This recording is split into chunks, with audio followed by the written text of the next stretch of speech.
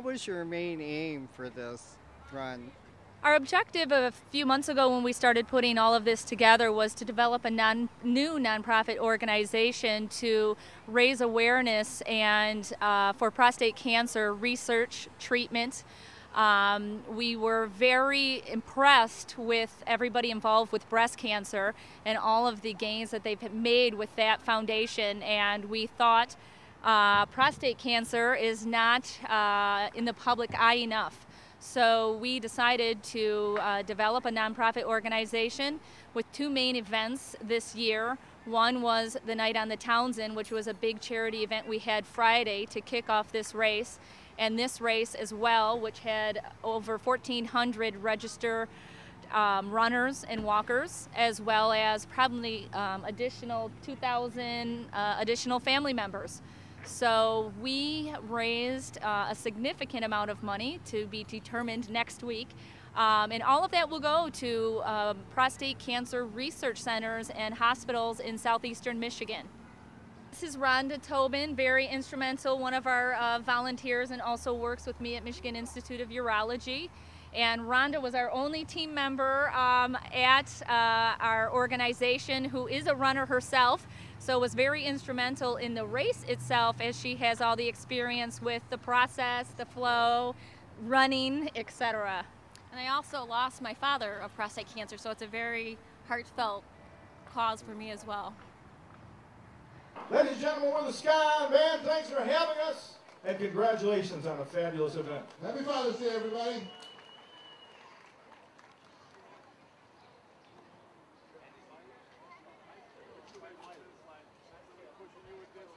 Congratulations to all of you for being in the first annual Michigan Institute of Urology Run for the Ribbon. I think you all ought to give yourselves a great hand. It's a pretty amazing event because this was just an idea only about 6 months ago, and here we are celebrating our first annual event. Just to let you know, there's a couple people we need to thank about this event, and the first one is obviously our race director, and that's Ed Kozloff from the Motor City Striders. There's no question if we didn't have Ed here today, we would have definitely had a struggle, and he really pulled through, helped create the course, mark it, show us how to marshal it, and get us all registered and make it quite a successful event for the Michigan Institute of Urology, and we've really done something good today. The next group of people are our purveyors and our suppliers who have brought us all the food and drinks so that we can survive this beautiful hot weather day. And they've really come through. So I just hope you get a chance to meet some of our suppliers and some of the pharmaceutical representatives who are taking good care of us today. And of course, we don't want to forget our MIU Run for the Ribbon Committee. These are a group of people that assembled about 6 months ago and met on a weekly basis, worked their tails off to try and make this the most perfect event that a first-time event could ever be. And I think they pulled off a winner today.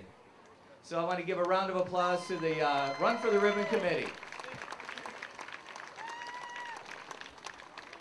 This event actually partnered with an organization called the Prostate Cancer Education Council, and we are now one of 11 PACE races being held nationally for prostate cancer.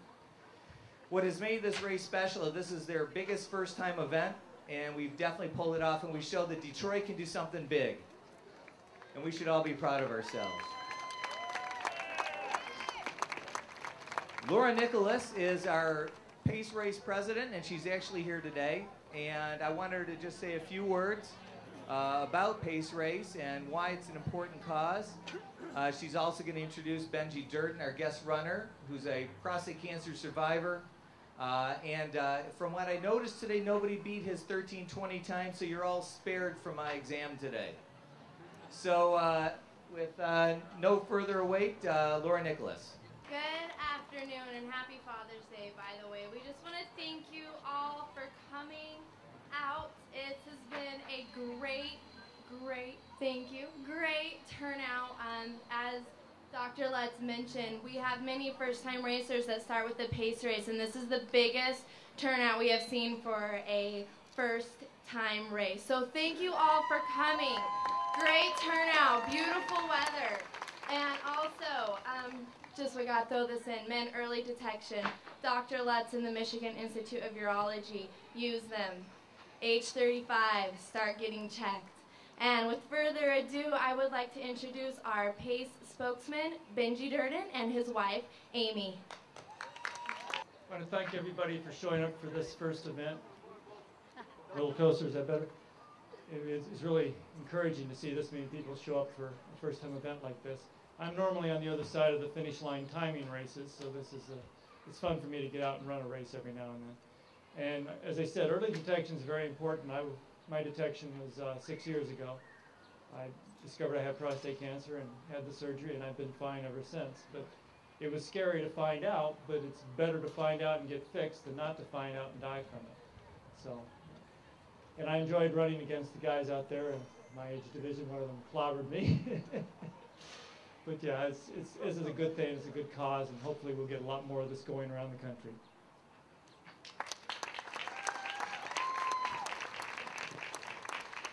And now for the moment I think everybody's been waiting for is the award ceremony. So Ed Kozlov's going to come up, announce the names of all the winners.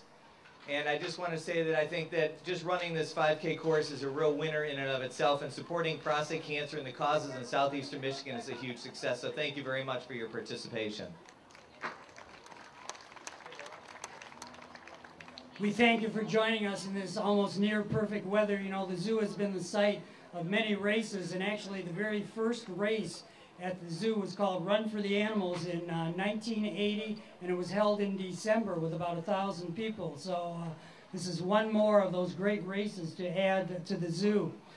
For our awards, we have a special award for the first overall finisher in the different age groups. We're going to start with the youngest age group and get our top overall finisher at the end. So we decided to attempt a 9 and under this year. So our first 9 and under for girls was from Comstock Park, Michigan at age 9, Catherine Klein. Catherine, you ran 5K. Run over here and get your award. Do we know what Catherine's time was? She was a little back to get it now. For the guys from Harrison Township at 6 years old, I hope he wasn't pushed in a carriage, Josiah Gafaldi.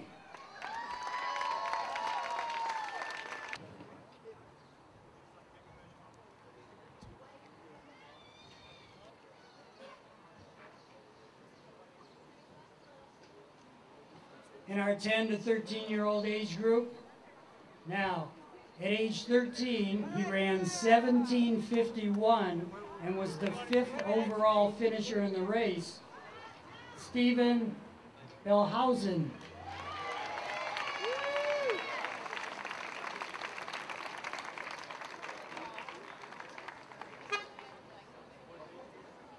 For the girls, 10 to 13, a 10-year-old from Huntington Woods. Actually, her house is 1 block from the course, a time of 24:27, and at age 13, finished 13th overall for women, Claire Kendall.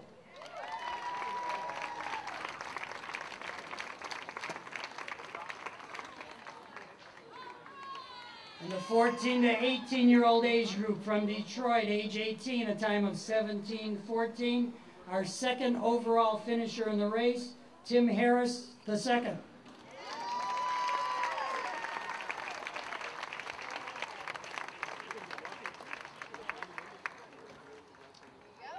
For the girls, 14 to 18 from Redford at age 15 with a time of 25:37. She finished 22nd overall in the women's race, Janika King.